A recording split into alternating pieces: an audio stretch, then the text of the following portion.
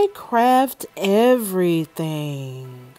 Hi everyone, my name is Tasha from I Craft Everything. And today we are going to be learning how to create acrylic tumblers with 651 vinyl.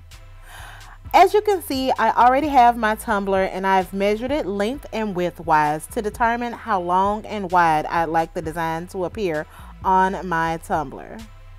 Once I do this, I go into Cricut Design Space and select the image I'd like to upload to my design. In this case, it's already in the library, so I'm just going to go ahead and search for it and get it added to the canvas. As some of y'all already know, Design Space can be very slow. So I'm just going to wait a few minutes to let this go ahead and upload my design. And if you haven't already, go ahead and tap that subscribe button, hit the bell to be notified when we drop new content, and hit the like button to show your support. We love crafting with you, and you never know when we could post something that you can add to your store. Okay, so now I can see my design on the canvas, and I'm going to go up to the top where the size proportions go. I'm going to enter the length and width of the design in the measurement section, and be sure to click the lock to either change them or add them. When you're finished, be sure to click the lock to close it back to make sure they don't revert to what was originally there. Once you've already done that, then you'll go in and select the elements that you'd like to be in the same colors. This does not have to be the same color as the vinyl you're selecting, and you can change that anytime you like. This is simply to make sure that the parts that are going to be the same color end up on the same color mat. This will prevent some confusion for you later.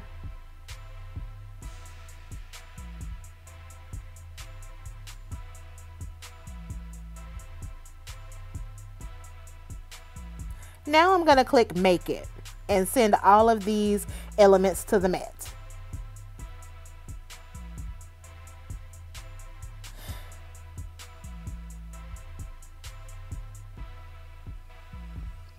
I don't like this particular element on the dark pink mat. I'm going to move it to the white mat since that's where it goes. And I'm going to go in and take the individual pieces and separate them to make sure they have enough space to cut individually. This is really important because they will have the potential to cut on top of each other if you leave them that way on the mat. So I'm just going to run through to make sure that everything is nicely put exactly where I'd like it to go. And I'm going to click Continue and send it to the Cricut machine. And now that I've done that, I'm going to go ahead and click the type of vinyl that I'll be using. For this particular situation, I'm using holographic threads. As you can see, those are all of my favorite materials that are on the screen. For this particular one, the material that I'm using is not going to be located on the favorite section, but I'm going to scroll through and find it on the list. It's called holographic threads. So I'm going to scroll down and find the one that I like. If you see one that you'd like to add to your favorites, go ahead and click the little star to add it to the front page. Oh, it looks like it's already there. So I'm just going to make sure I select that one, and we are going to start cutting.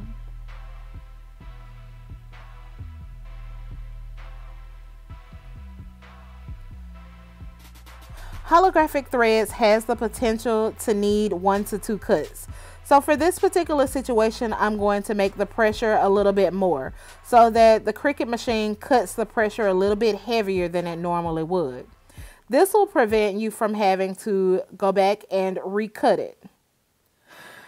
Now that all of the design has come from the machine, I'm going to go ahead and cut around the elements that have been cut by Cricut. This will get the excess material from around it so that I can go ahead and weed each individual section. With the holographic threads, it's going to be really difficult to actually see the cut, so I like to take my fingers and feel so that I notice exactly where it's cut to make sure that I don't use my scissors and cut the wrong section. If I do, then I'll have to go back through and send it to the machine a second time. And who want to do double work? Not your girl.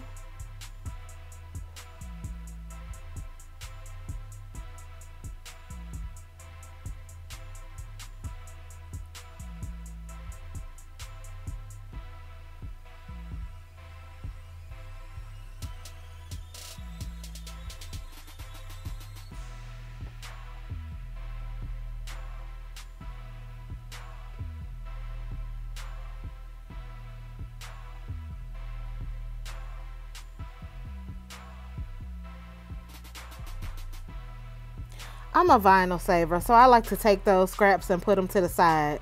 You never know when you can reuse old scraps. I have made tons of things from simply using old scraps. Now that I've cut all of my individual pieces, I'm going to start weeding. So take your weeder and pull out the excess material, leaving your pieces to the backing paper. Remember when I told you a few minutes ago about the holographic vinyl needing a heavy cut? Well, you're about to see why.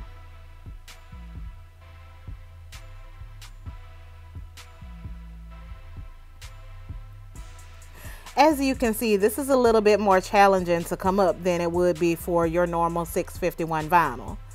That was supposed to cut a straight line, and it did, but if you're not experienced, you're going to have to hold down the part where you can feel the cut and individually pull it up. See? It cut nice and clean.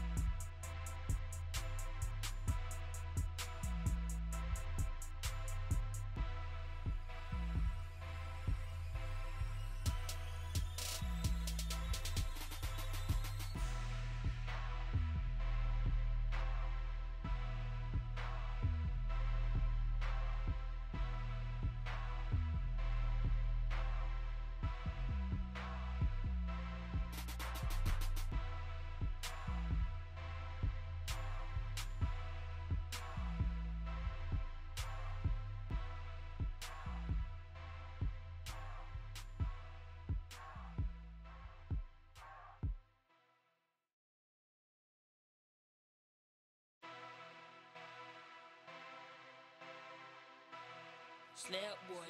I can't even see me.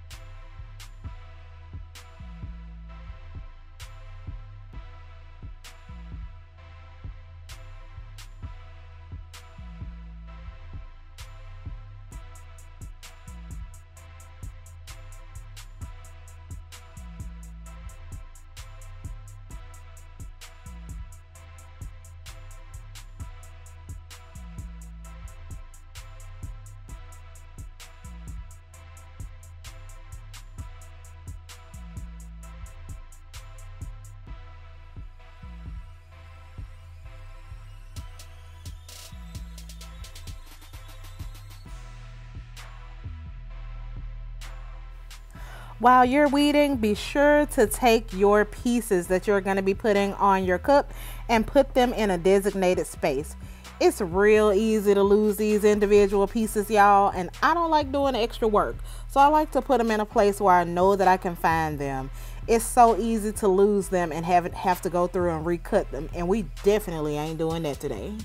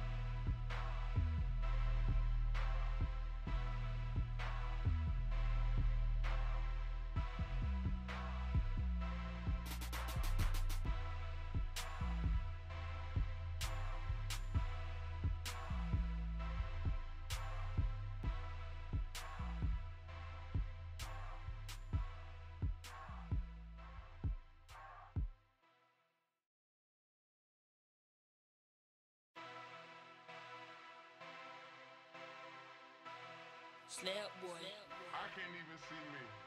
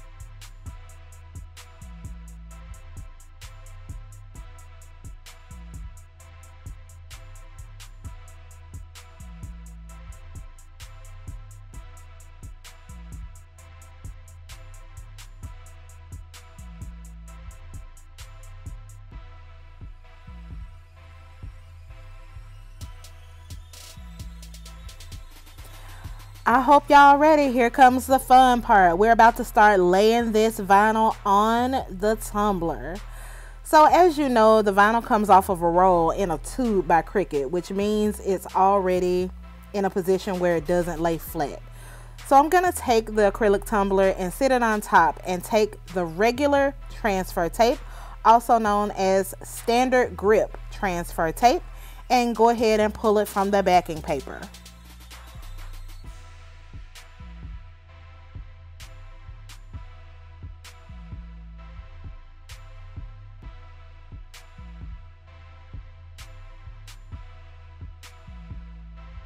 So normally you go ahead and take your transfer tape and apply it to the base piece that's going on your tumbler. But for this situation, I think that headband is going to be kind of challenging to lay once I've put the base piece on the tumbler. So I'm going to go ahead and layer that onto the base part of the design.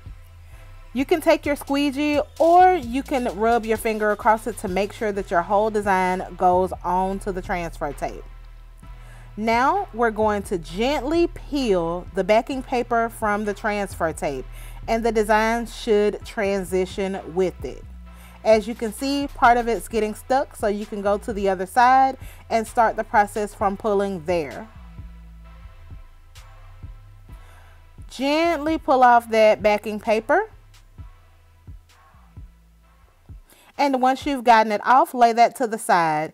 Take your base piece and go ahead and find the exact place on the design where that particular part should lay. Press it down either with the squeegee or with your hand when you've got it exact. But please keep in mind that once you have officially laid it down, it's hard as hell to get it up. So we're going to go ahead and make sure that we do this right the first time so we don't ruin this and have to start over. I like to gently stick it just a little bit to see if it's in the right place. And if it is, then great. And if it's not, I'm going to go ahead and pick it up and start from the other side just to see if I can get it to lay perfectly. Remember when I told you that the design is a little bit curved? So I'm just going to lay that so that my design lays flat. I'm going to sit the tumbler on top.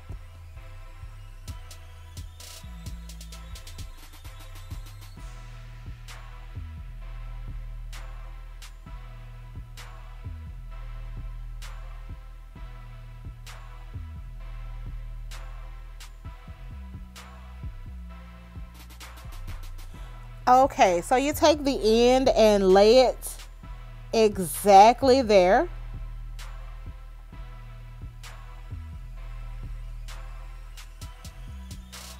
I want to make sure I get this right, y'all. All right, it looks like it's going down perfect. Oh, yeah.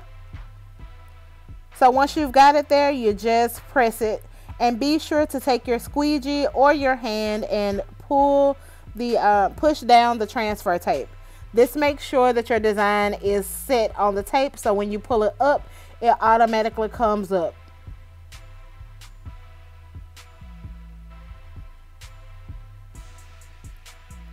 Go ahead and move your tumbler and get ready to pick up your design. We're going to be laying it on the tumbler in just a second, y'all. I just want to make sure that it's down, because once you start to pull it up, if you don't have it all together, it will mess it up. And remember when I told y'all we ain't doing no double work? I meant that. Go ahead and gently pull it from the back of your backing paper, and it should all come off together. All right, this is what it should look like. And you'll take your tumbler and lay it exactly where you want it to go. You can either lay this just as I'm doing it, or you can take some scissors and gently cut out a small slit in each side of the transfer tape. This will make sure that it lays flat as you lay the design down, because you don't want to have bubbles in it. Press firmly on the design to make sure it attaches to your tumbler. Don't worry about the transfer tape. That'll easily come up once your design has been pressed down successfully. As you can see, when I just pulled it up, it didn't pull successfully. So you're gonna want to make sure that you keep pressing it down firmly, just to make sure you got your design laid exactly where you'd like it.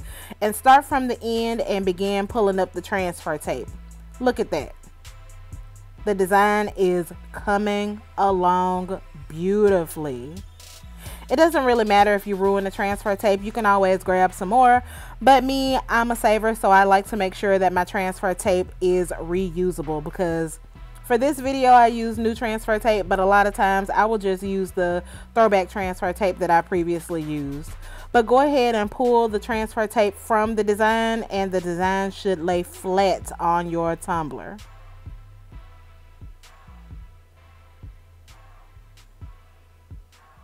Be careful when pulling it off.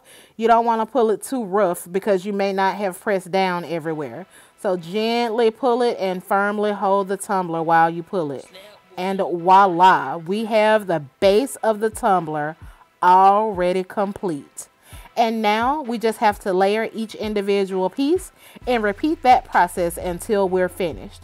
Be sure that you lay each piece of vinyl exactly where you want it to go.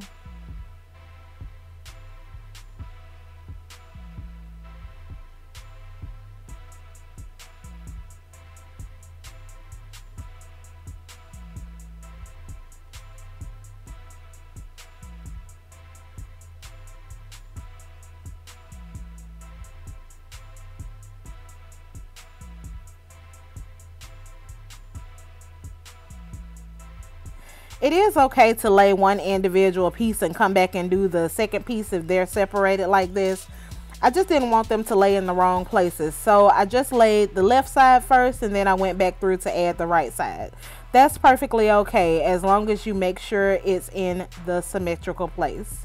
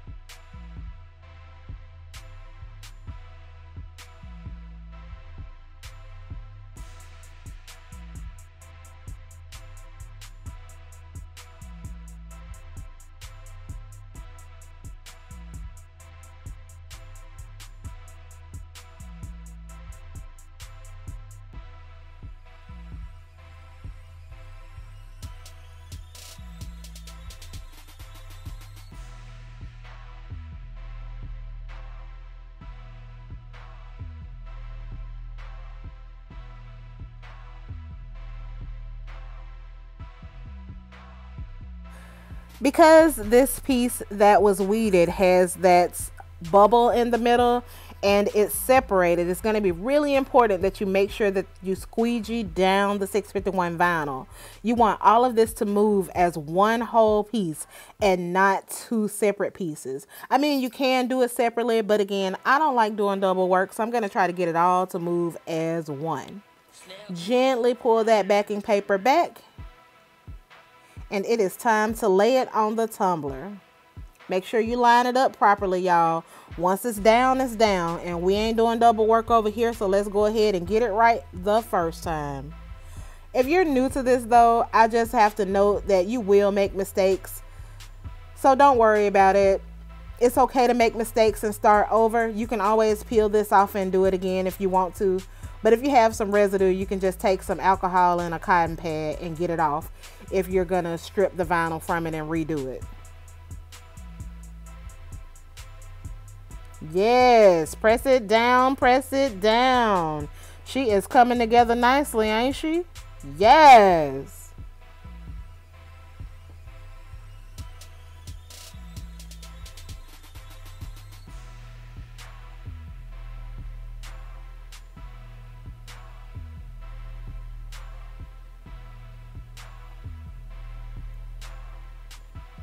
Gently pull that transfer tape back. We are almost done, y'all.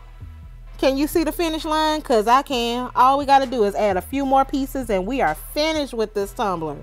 You're doing a great job. And even if you messed up, the point is you didn't give up. Keep going. That's what we're doing here. We keep going.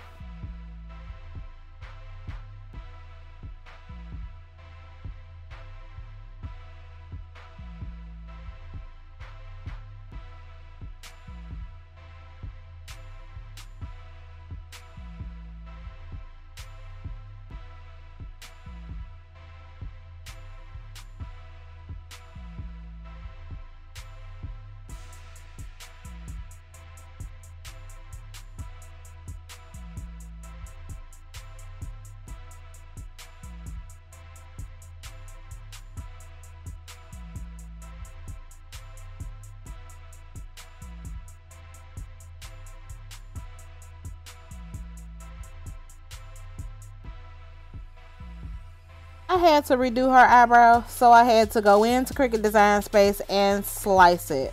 I'll save that for another video, but I'm just going to go ahead and weed this one little eyebrow out and apply it with the transfer tape. I don't want it to go out looking crazy, y'all, so I got to go ahead and put this eyebrow back on the right way. So just watch me work my magic to fill that in. If you miss something, you can do it too. It just depends on the situation, but for this point, it's just a very small eyebrow that we missed, so we can layer it on top. Watch.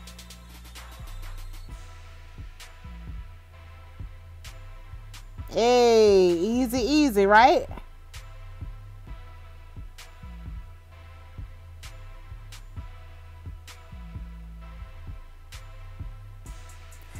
Press it firmly and pull it slowly. Remember, that's the motto. Press it firmly and pull it slowly. Okay, she's looking good so far. We are just about done. We only have a couple more pieces to add to this puzzle.